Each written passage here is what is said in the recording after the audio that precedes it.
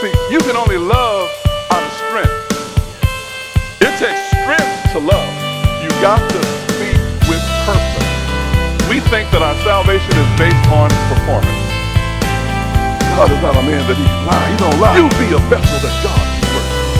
Because somebody might need your holy prayer to save them one day.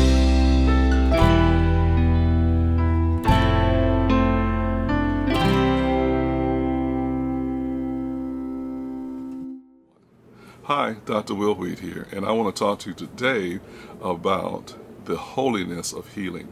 And in this topic, I want us to remember what God is instructing us, or how God is teaching us that his ways are not like our ways and his thoughts are not like our thoughts. He actually says his ways and his thoughts are so far in distance from our ways and thoughts, the measurement is like the east from the west. They never meet.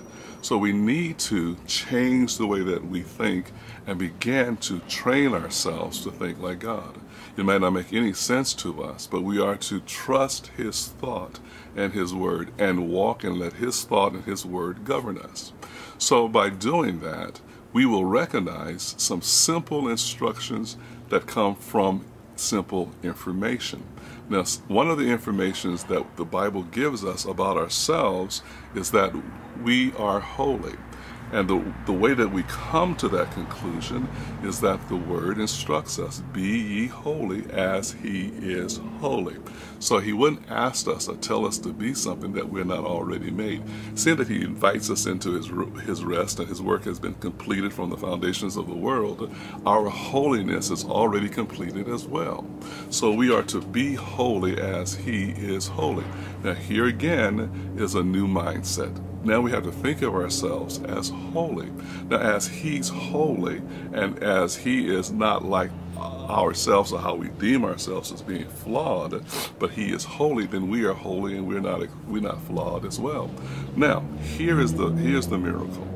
Once we receive our true identity, then our relationship with sickness and our relationship with lack and poverty, bewilderment and confusion is no longer valid, because we are now holy as he is holy. Remember, Christ came to redeem our image and our likeness. In redeeming our image and our likeness, Christ has given us back what we had before the fall. That's absolutely exciting. We have now, not in time, but in eternity, we have recaptured our identity and our image, which is like God. We can be holy as he's holy. This takes a new mindset, a new way of thinking about yourself. Christ has given you his life. So your inheritance is the life of Christ. And if you have the life of Christ, and you do, there's nothing lacking. You have all abundance. You have all needs. You have every spiritual blessing. It is yours. All you have to do is accept God's gift and rest with him. You don't have to labor. You don't have to work for this. You just have to receive it. And I'd like to continue this conversation with you in our upcoming videos on how that by receiving your healing, you are manifesting and extending your holiness. By just reflecting your holiness, which is actually his holiness being reflected in you, it will drive your sickness out of your body. The last thing I want to leave you, or the last point I want to leave you, is that you're not a body. Say this with me. I am not a body. Say this. I am free. I am as God created me. I am not a body. I am free. I am still as God created me. God created you in his image and his likeness. He is spirit, you are spirit. You are free. You're not bound by time. You have the fruit of his peace in your life. You live in peace.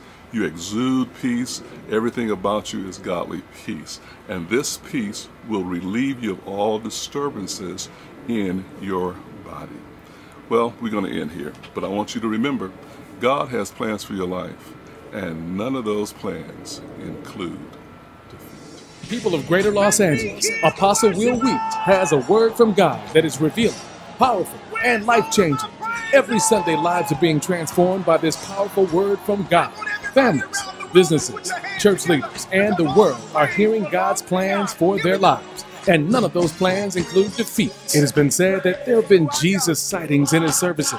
So you owe it to yourself to be a part of one of the greatest movements and Jesus sightings that this city has ever experienced. And you can download Apostle Wheat's Sunday messages for free at nccfc.net. nccfc.net. Sunday services are at 1 p.m. and midweek services are Wednesdays at 7 p.m.